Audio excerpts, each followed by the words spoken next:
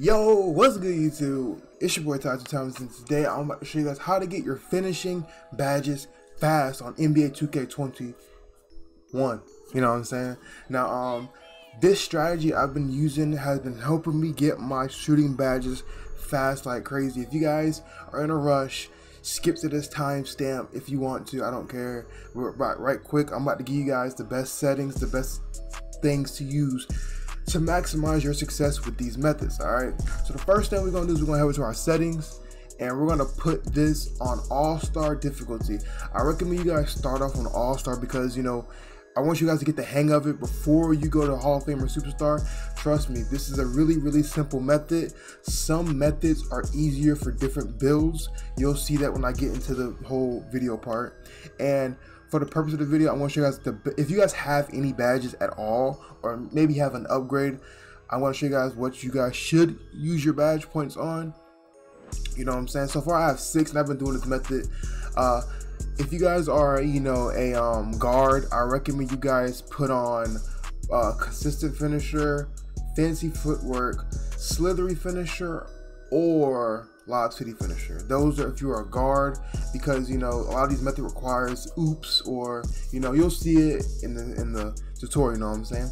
And if you're a center, I recommend you guys use Lob City finisher, you know, contact finisher, or relentless finisher. I'm a power forward, so you guys, if you guys are a paint beast, you guys can relate to me or anything like that. You know what I'm saying? But we're gonna go ahead and get started with this video, y'all. Make sure you guys like and subscribe if you're new. If you guys want more tutorials, I will be dropping badge tutorials and all this stuff like that if you guys want it. So yeah, I got you. We're gonna head over to the tutorial now. Alright guys, so in these clips, I turn my face cam now. So this by far is my favorite method to do. What you want to do is you want to have the ball. It doesn't matter if you're a guard, center, none of that matters, okay? The first thing I want to say is oops is your best friend, okay? Alley-oops are your best friend. Always go for alley-oops. But as you guys can see in this video, also you also can go for Euro steps, because, you know, flashy dunks, flashy anything gets you, you know, the points.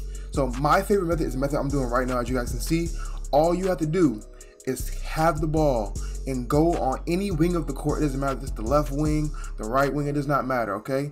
And what you want to do is you want to grab the ball and pass it to the point guard or whoever's at the top of the key right here, okay? Like you guys can see right here, I have the ball, I pass it to Rajon Rondo, and all you want to do is call for a screen and call for the oop, and bam, you're gonna smash it every single time. This method is so consistent. Literally all you have to do is call for a screen, off ball screen, throw the oop, catch, bam. A guard can do this, any position can do this. The reason I say this is my favorite method is because I'm a center and, you know, I'm a paint beast. So yeah, I mean, if you're not a slasher, these methods aren't really good for you, to be honest, because I recommend these methods are for slashers, you know what I'm saying? But as you guys can see right here, this right here, all you gotta do is call for the screen, bam, alley every single time. You do this all game. Literally, when I was doing this, I was actually having fun doing this, all right? So it's repetitive, and I also recommend you guys have playmakers on your team, people who can throw oops, people like, you know, Chris Paul or you know, LeBron. Any kind of playmaker will fit this method perfectly.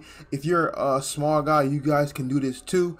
I just can't say that the paint will always be open for you, but usually if you're a tall guy, you can always ram it down with this method right here. No, what do you call it? No issues at all, you know what I'm saying? So yeah. So we're gonna get with the next method, and I'm gonna get back with you guys with the second method for this. Alright guys, so for these second methods, instead of doing one by one and stretching the video out for so long, what I did with this one is I combined all of the second, third, and fourth methods together. Alright, so before I even start the video, I want to tell you this method right here is targeted mainly for guards and people who are fast, because fast breaks give you a lot of rep when it comes to getting, you know, your finishing badge. You get a whole bunch of rep from getting fast breaks, and it's simple. All you have to do is not play defense. It's that simple. Your teammate get the rebound, call for the ball, and I recommend doing a Euro or a floater because you get a lot of points for that too. But another thing you guys can do if you're a center, but this is probably my least favorite method, is the wrap method. And basically all you gotta do is get your opponent to run into your teammate and then slip away for the alley-oop. But that method is not really that good, but it's possible to do, mainly for big men. All right, another method you guys can do is you guys can do the pick and roll method, and you know, roll to the basket and call for a oop.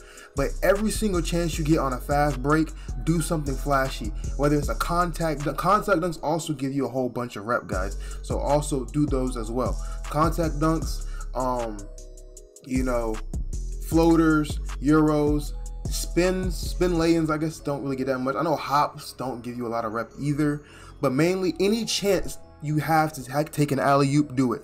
The easiest ways is doing the method right here where you have to call for an off-ball screen and throw an alley, or on a fast break get a teammate to throw you an alley, or on a fast break doing a, you know, euro. So that's literally the method, guys. The best method literally is to call for an off-ball screen, take the off-ball screen, and call for an alley every single time. Or if you can do the wing method where you just get a teammate to run into your opponent, that can work too. You know what I'm saying? But yeah.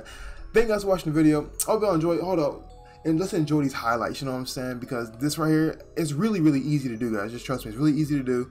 You know, that's right there is what I mean by the slip method, where you get your opponent. Let's rewind that for a second, okay? Look at that. You see that?